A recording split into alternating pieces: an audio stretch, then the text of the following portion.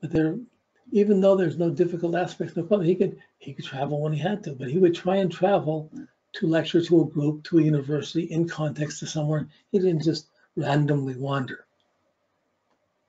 Okay, he traveled to follow me. Now, at the same time, the Mars is well aspected to Jupiter, so he was wanted. He was wanted to be traveling. People would want him to go places. He would have trouble living up to all of his Mars. He would do things and then he'd be responding to everybody so much, wanting the responsibility to be so many demands made of him, it would be difficult to live up to everyone. As soon as he couldn't live up to every demand on him, his guilt of the sun moon would start bothering him, his sense of self-worth would be challenged, and he would get exasperated, but I can't do everything. Interesting puzzle. But the Mars isn't afflicted, it's in the 11th house. The need to do things with others and with a team, be part of a group. It's not really a solo Mars, it's doing part of the team, part of the group. His nature is solo and having to be his way, to set up the group that would do things, to go things, to inspire the group, to instigate people to go there, to get the teaching, to act on a teaching, to get the teaching to reach others. That would be the Mars in the Sag in the 11th house. To prove his point, to get more and more people to know it, to make the show, to be here, to do there, to go to this, hit this convention, attack that group, to get attacked, to just make the effort to be at this convention, to be at this special place, to get your point across. So he had an outward reaching energy that would go out, but it was so strong on his evaluations and his taking things in.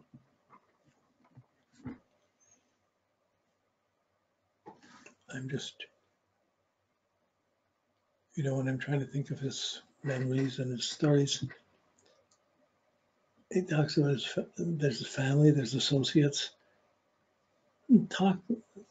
Friends is an interesting concept. Friendship is an interesting context for Mars to be in there. It's more associates and people you do things with. So, okay.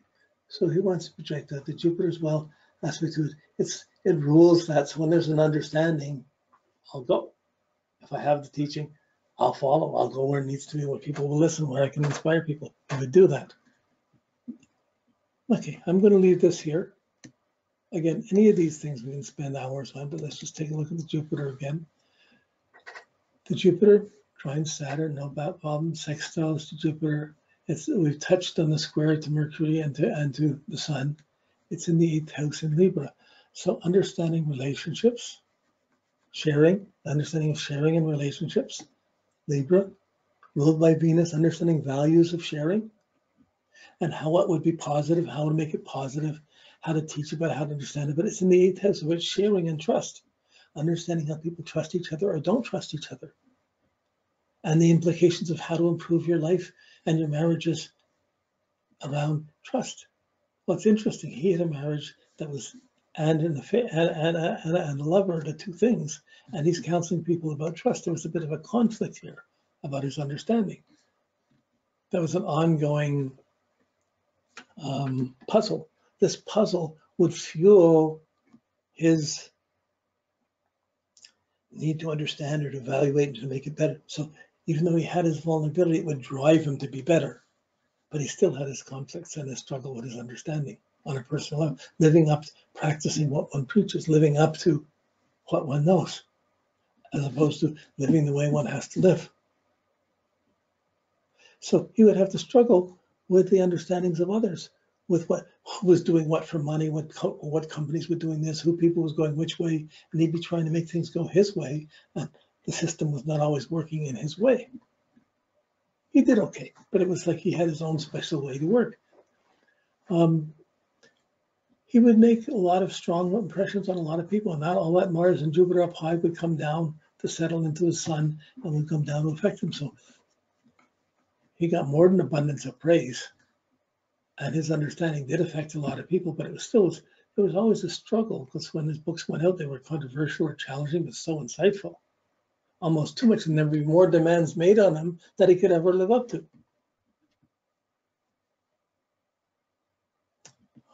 Okay.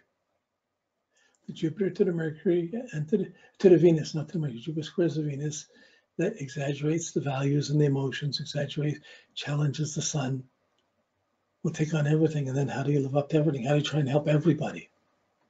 He could get burned out really easily.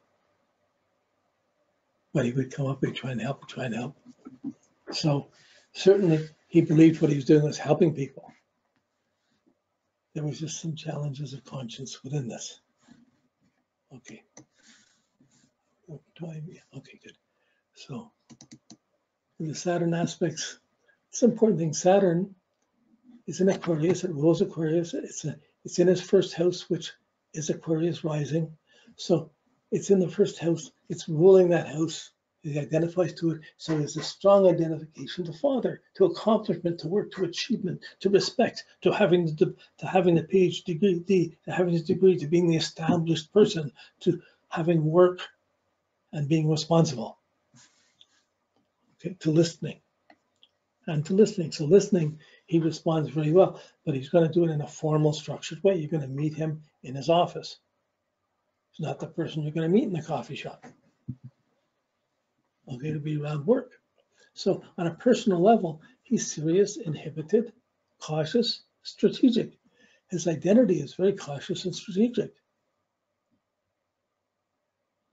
Okay, his home and nature is too, but to put out, it would make him a little bit more reserved or shy, shyer when he was younger, and much more practical, ambitious in a way, but it's more defensive and not wanting to be embarrassed or not wanting to be put in places where he's disrupted.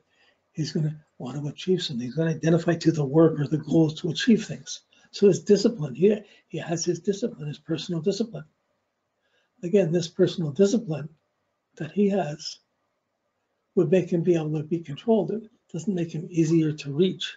He could solve everyone else's problems, but who would he go to ask for advice from?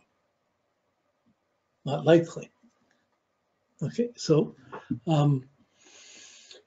his Saturn, it's really, there's a trine to Jupiter. That's nice. The trine to his understanding. Sextile to Mars, he's able to be successful. Work of business is okay. It's square the midheaven, so there is a need to work hard to accomplish things. It's again ties up to ambition and working, being disciplined, but it squares his moon and his Pluto. So it squares his moon and it's squared by Pluto. So that it squares his moon, he's crazy. I'm disciplined. Can I ever live strong enough? I have to control my feelings. I have to control my home. I have to have it there. It needs to be there, but I have to have it there and he could get really restricted if he were home too much. So he had his work that took him out. That's talking to other people, talking to all different relationships, and he's going home. So home was the same and controlled. His relationships were abundant, but he had to keep a lid on it or controlled on it.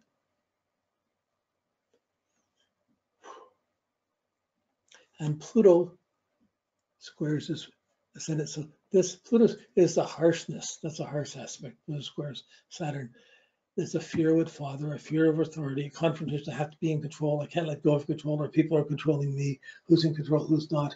What's true? What's not? And it's coming from his house of knowledge. What's true? What's not? Can I live up to this? Can I do this? So he was driven to get his education, but he was driven to get his education because he had something else to say. Okay. So interesting, these two sides of him, just like the seesaw. Again, he has this really harsh, disciplined, defined, stubborn, fixed side, and he has his Neptune square sun. He has this other side that's very escape and evasive from it. But they're interwoven, affecting each other, making him work all the harder, making him be very dedicated.